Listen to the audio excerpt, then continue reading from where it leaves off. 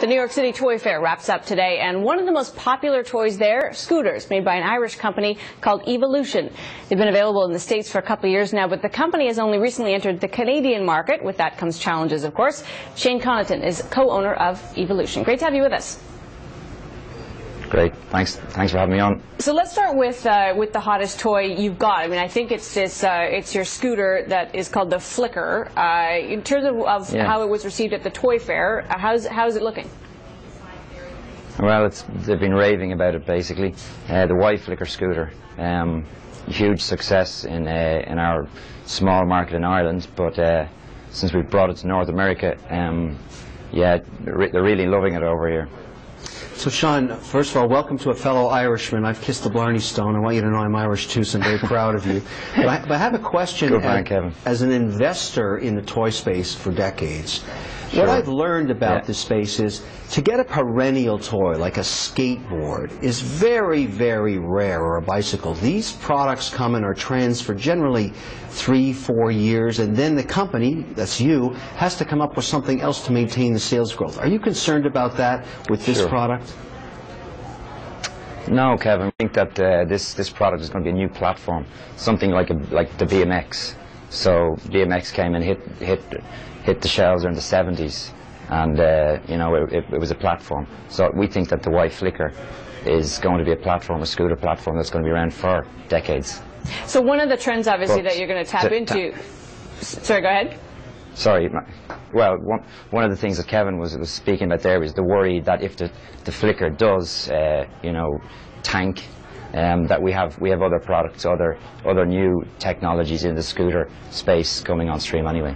So I guess, and in that same vein, you're tapping into this this idea that we need to get kids more active. We want to get them out and playing with things. And you've obviously had success already at Toys R Us. Just getting into the Canadian market, how kind of big a market do you envision for the Y Flicker? Oh, the numbers are going to be pretty huge. I mean, it will go viral next year, and the kids just love it, you know. So when one kid on the street gets a Y Flicker, straight away the other children want to play on it, and suddenly, you know, next Christmas it's on all their lists. One of the other attributes I look at is toy companies, particularly startups, because if you get on a trajectory like you're suggesting, you can build a lot of value for your shareholders. Seasonality has always been a problem in the toy market. Is this a situation where 80% of your sales come in one quarter, or because of the nature of this product, a bicycle-like platform, if you want to call it that, can I get more even sales across the year? Yeah, well, that is a problem for the toy industry, but we do have spring is, you know, when, you know, the weather starts to change, so we do expect, you know, that flattens out our you know, income, but still most of the sales are in Christmas period. Can you give us a sense of what you're seeing at the Toy Fair and some of the kind of internal work that you're doing to kind of tap into the trends you're seeing? What's really hot?